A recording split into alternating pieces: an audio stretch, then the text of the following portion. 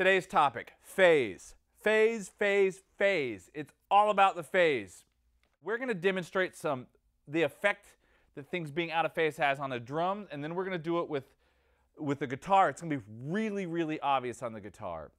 When something isn't in phase, it's going to thin your sound out. It's going to take your body away. The overheads and the snare mic typically are out of phase a lot, and we lose the body of the snare. Things sound not only thin, but it'll get harsh. Cymbals will get harsh. The snare drum's going to sound really boxy. So I want to hammer home this idea of checking your phase all the time. Take the time to do that, because the phase alone can ruin your tracks, and no amount of EQ is going to bring that back, ever. It's not going to happen, because we're losing those frequencies. It's just, you will not get that body. So phase is really, really important. So let's jump in. Come out here, brother. What we're going to do, we're going to start with hearing it with the kick drum. And then we're going to hear it with the overhead and the snare, and then I'm going to do it with both. And what we're listening for, if you've got a pair of headphones, even if they're your iPhone earbuds, put them on so you can hear well better than your phone or your laptop speakers or whatever, because the low end will be elusive on laptop speakers. Hal, just hit the kick drum for me. Let's start off with the kick drum. Sounds like a kick.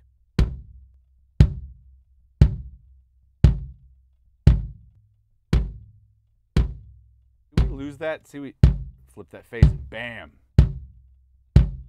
Thanks, sir. The other thing that will happen is we're going to lose some volume. If things are in phase, it's going to sound a little bit louder. You flip it out of phase, not only we're losing that body and losing the frequencies that are canceling out, which means we're going to lose volume. It's, you're going to end up trying to crank things to make up for it and then trying to EQ, and you just got a sloppy mess on your hands then. All right, hey, play me a groove.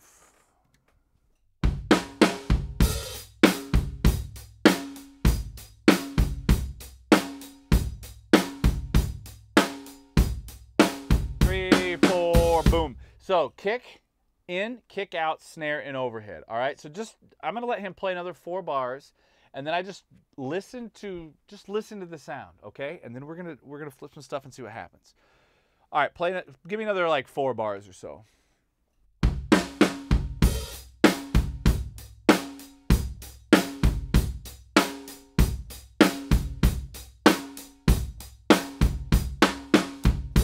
All right, you got that sound memorized? Good. So now do the same thing, but just keep looping that.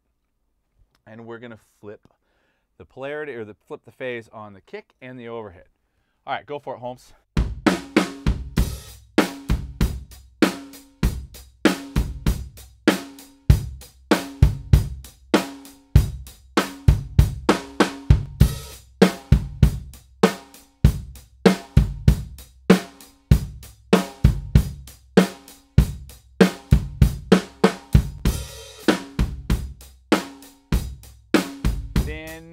Harsh.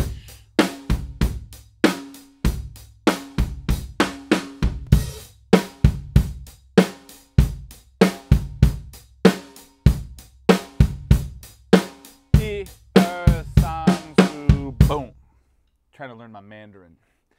All right, hey, just give me that same groove minus the kick drums. Just play the hi-hat and the snare drum, please. With the 2 and 4. Yeah, 2 and 4. Okay, so right now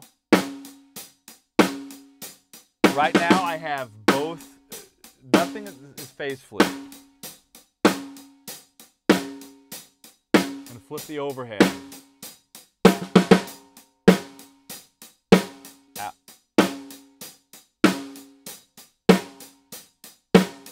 Add the kick drum.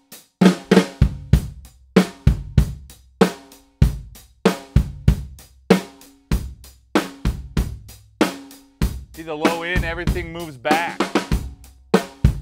And it comes this 3, 4, boom.